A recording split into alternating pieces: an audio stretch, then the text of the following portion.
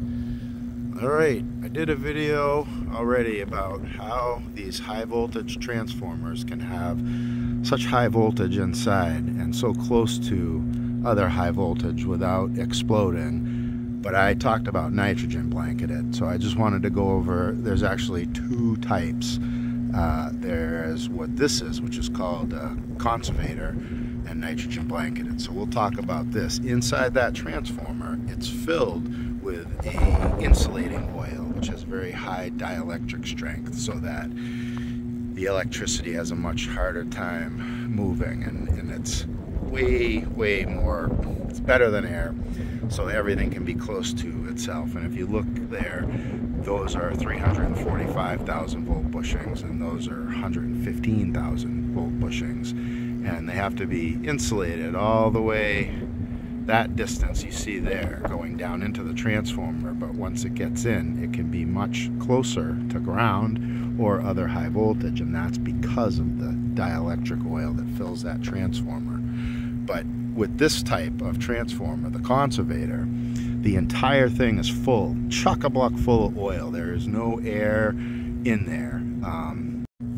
So the way this is able to get chock-a-block full is when it's being filled, there's bleeders, and all the air has to be bled out, kind of like bleeding your brakes, but a way bigger pain.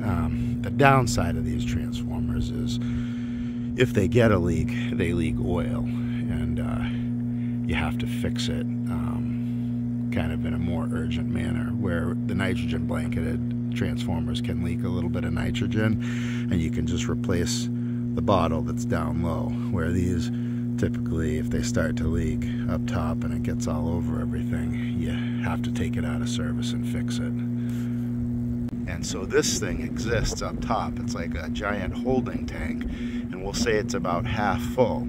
And there's a plastic bag inside there, and that's completely surrounded by oil. That's all, but the bag itself is up at the very top. Air can go in and out of that bag, and so as the oil heats up and cools down, the level of the oil can move up and down inside that conservator, and it's able to do that without being exposed to atmosphere because of the bag that's in there. And that's just how that works to allow it. Kind of like a radiator tank, but one that's insulated from air touching it by this big thick plastic bag inside.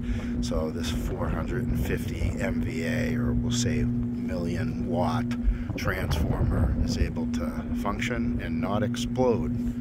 Hope that was helpful.